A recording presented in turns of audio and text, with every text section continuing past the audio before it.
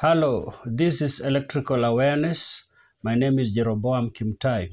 Today we are going to learn about something simple, something everyone knows. So you are welcome to learn with us as we continue in this program. I'm going to make you get aware more about how power is applied in this nation, especially in Kenya. Many people are doing a lot of constructions, and so applying power is inevitable. And so you are welcome as we continue. Subscribe, share, and like this YouTube channel because of this information that is going on around. What you need to know, application is done for three reasons. One, maybe you are applying for a new line, or rather you want to be connected to the national grid. Number two, you already are connected to the national grid, but you would wish to add meters, to do additional meters to your premise. Another reason may be the load you have is little. Maybe you have single phase and you want to upgrade into three phase, then you will do what we call additional load.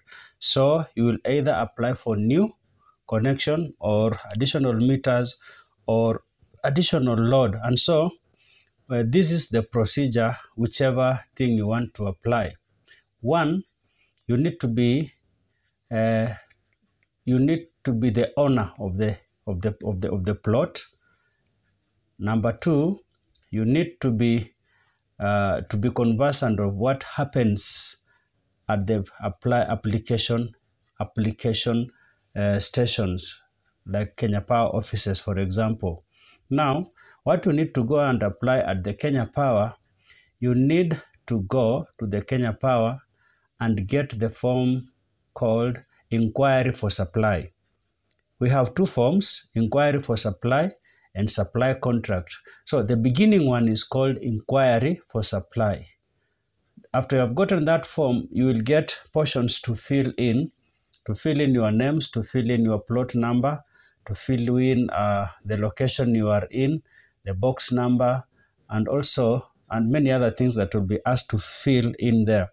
So in that, after you have filled, you will be required to attach the following: the ID photocopy or the passport photocopy, whichever identity you are using, be it a national identification card or a passport. Then, after you have found either of the passport or the national ID, you also need to attach your PIN photocopy, the photocopy of personal identification, the KRA1. And then another one is the title deed, the photocopy of the title deed, in short, ownership certificate. It may be the title deed or the allotment letter. And then draw a sketch map leading the Kenya Power personnel to your premise or to your plot. Okay, so point to note is the identification you are using, be it national ID or the passport, should be the one reflecting in the ownership certificate. If you used the ID to acquire the ownership certificate, that is the title deed, then you'll be required to do a photocopy of the same. And if you used the passport to acquire your plot, then you'll be required to photocopy the passport. So after you have attached that, you take back to the Kenya Power offices near you, and then that very, very day you are supposed to come out with the reference number. The reference number. Now, we have been talking about application for new connection, application for additional meters, or application for the additional load. So if you applied for the new connection, your reference number will appear 14 digits, but beginning with the letter E. That is new connection. If you are applying for additional meters, then meter is keyword there. Your number then your numbers are 14 but beginning with M. Okay, and then additional load, you are applying For the additional load, your guess is right. It will begin with A. A plus other 14 digits. That is it. Now, after you have come with your reference number, the Kenya Power Company will send people to come and do the assessment of the plot and do their things.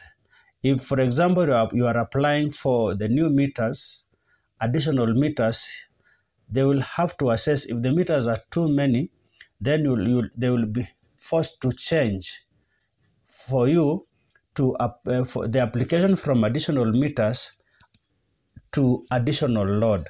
But if you have the right cable for you, if you have already the 3-phase cable with you, then they'll just assess that and then take back the information they have. This one will be able to help them to do the quotation. Then after 2 weeks, you will receive your quotation. Then immediately you receive the quotation, what remains then is to pay the quotation of the amount that they have charged or that the company Kenya Power has charged. Just pay. After you have paid, you wait for 2-3 days or 1 week. Then this amount will be transferred from the accounts to the appropriate department in Kenya Power, ready for continuing. Now, by continuing, I mean you will now be required to take back another form. This is not inquiry supply now, it is supply contract form. This supply contract is now another form that you're supposed to take back. You will take this form, you will fill it like you filled the previous form with your ID, PIN, allotment letter, or in this case, if it's not allotment letter, then title deed, and also a sketch map. After that, another extra thing you need to go to attach with it now is the certificate, wiring certificate. Wiring certificate is the permission of the following three. This will capture commencement of work, and then it will capture also the wiring certificate, the certificate of that work, and it also capture the test certificate. So commencement of work, test certificate, and certificate of wiring. Now, these three are captured in one form, wiring certificate. This wiring certificate is authorized by the EPRA, Energy and Petroleum Regulatory Authority. In fact, this information is in their portal now, but it is only issued out by a registered electrician, either from class A, B, or C registration by the same body, EPRA, Energy and Petroleum Regulatory Authority.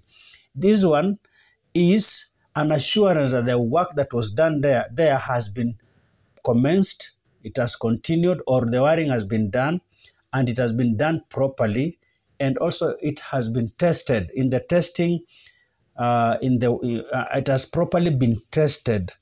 So after that has been taken together with supply contract form, another person shall be sent from the Kenya Power again to come and assess how this power shall have to reach your house.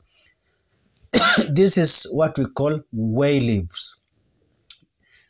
The route to your premise, they'll come and assess it. After that has been done, then after a few days, you'll have your new line or additional meters or additional load to your premise. So follow this procedure. Don't be confused anymore. Follow this procedure that I have said, and then you'll be able to know. So this is how you apply for electricity in this nation, Kenya. Remember, you apply to the Kenya Power Company. It used to be Kenya Power and Lighting Company, but today it has been divided. KETRACO and Kenya Power. KETRACO deals with transmission, and then Kenya Power deals with connectivity, additional meters, emergencies here and there. So you apply to the Kenya Power. So application is done by either you yourself, the customer, or you can use your electrician to help you or any other person. But make sure information is captured well to avoid confusion. Otherwise, thank you for watching and enjoy watching this channel, even as I expect that you are going to share with others out there. Otherwise, let's meet in the next episode. Thank you very much.